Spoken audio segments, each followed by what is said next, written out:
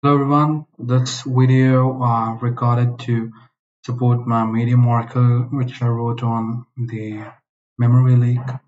So there I provided information how memory leak dangerous for the system performance, how to prevent it and how to detect it into the profiler, the Android Studio profiler. So let's see here in the video I like to show this one application I've created with two activities, main activity and second activity, and it's just a simple flow of going to the next activity and coming back.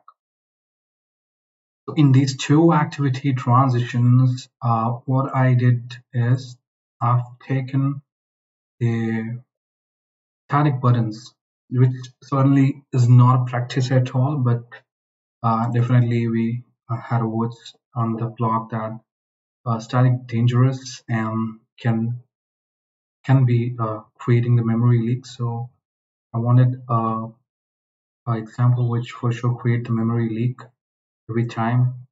So our focus is to see the profiler here. So let's see, my application is already running here, and I go here, and in the bottom there is a profiler. Here you can see the plus icon. You click on the plus icon and you will be seeing the process listed here.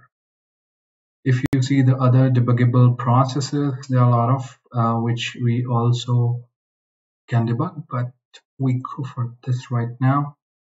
Here three sections are there: CPU, memory, and energy.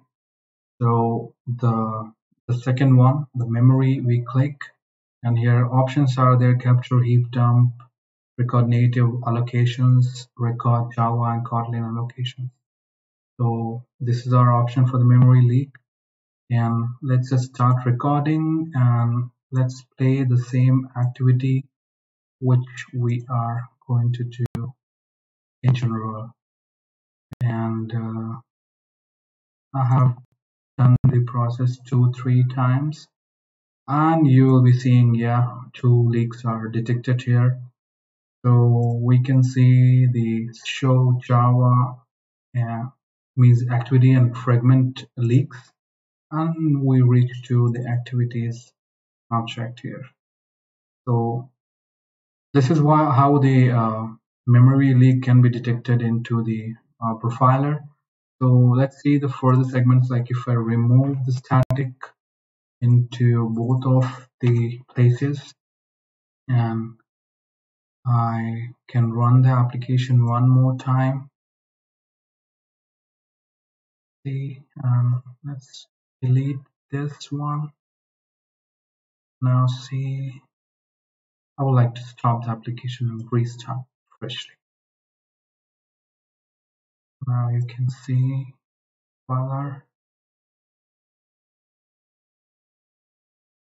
So now let's start the same process one more time, and let's see if the leaks is still present or not. So let's go to the process, back,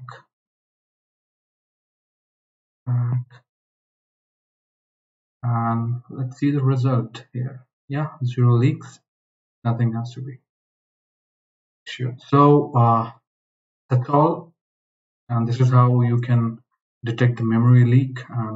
Thanks for watching.